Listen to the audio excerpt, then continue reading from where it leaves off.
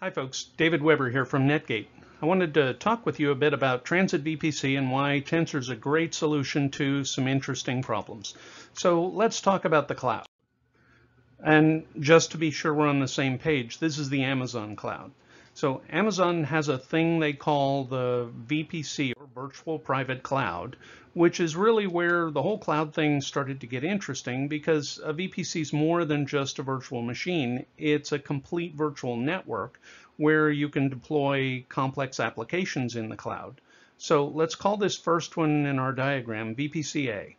And since you want to run your corporate apps inside of your VPC, the whole reason for setting it up, you'll want a secure network connection, a site-to-site VPN that connects that VPC to your data center. All of this is technology that our friends at Amazon provide, and it works really well. So at this point, you've got apps running in your VPC, and it's beautiful. But there's another team, or another geo, or another part of the org, whatever, that also needs a VPC. So you add another one, and this one's VPC-B, just so we can keep track, and you add a VPN connector to that VPC. Now you have a couple of VPCs in AWS, and they're both hosting company apps, and they need to exchange data with one another. Oops. Well, if you route that traffic back to the company, then up to AWS again, it could really chew up bandwidth, which you're paying for. So you could connect the two VPCs together, right? Amazon calls that VPC peering. Well, that would be great, except that's one of the limitations Amazon imposes on VPC peering.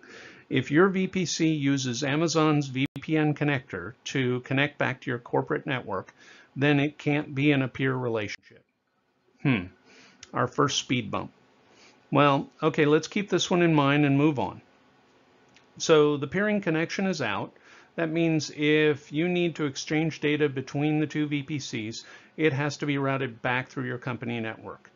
In the meantime, you have another team that wants their own VPC. And rather than saying VPC-C over and over again, I'm just going to call all the other ones VPC-N.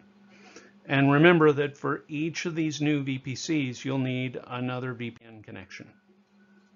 So this is where the story really begins. We've done the background stuff. Now we're working with 3 or more VPCs, exchanging data, and connecting back to corporate. First, the obvious observation is if you have a lot of VPCs set up like this, you probably have a lot of VPN connections to maintain. Those are site-to-site links that shouldn't need a whole lot of maintenance, but you're still shipping traffic and paying for bandwidth back and forth to your network. If you want those VPCs to exchange data, wouldn't it be simpler if they could talk to one another within the Amazon cloud? Kind of like this? Well, rather than bemoan the fact that it doesn't work, let's take a look at a configuration that could. So here's an example configuration you could set up with Tensor. You connect your VPCs to one another with Tensor and establish a central VPN link back to your corporate network, all from the same product. Tensor routes traffic between VPCs and maintains IPsec VPN endpoints, both in the cloud and in your data center, or you could use a standard IPsec capable router back at corporate. And a little bit more about Tensor before we move on here. Tensor is a high-speed packet processing engine. It's implemented in software. In simple terms, that means it's a router. It's both more and less than the routers you may have seen before, though. First off, Tensor scales. 1 gig, 10 gig, 25, 100 gig, and more.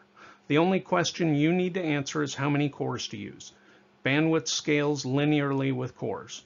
Right at this moment, that's not really a big deal on Amazon because there are limits to the bandwidth you can get between VPCs, but it won't be that way forever. Amazon announced EC2 instances with 25 gig network adapters last year.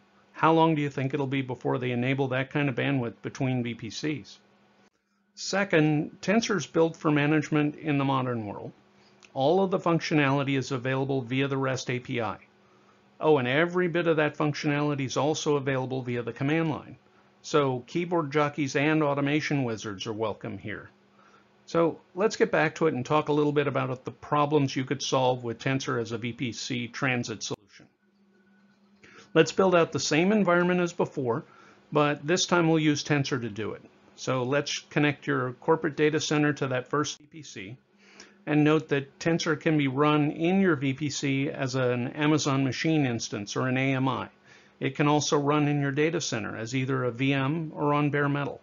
So Tensor is what's referred to as a vRouter or virtual router. Remember when I said it's just software? Really the benefit there is that it runs anywhere. So as you add VPCs, you just spin up a Tensor instance in each one. Tensor can route traffic between your VPCs and back to corporate. You decide how many VPCs you'll need, just spin up a new Tensor vRouter in each one. And I mentioned manageability. Well, if you're a command line fan, then you're going to like Tensor. It was designed from the ground up to be managed, but sometimes management is more than just the CLI.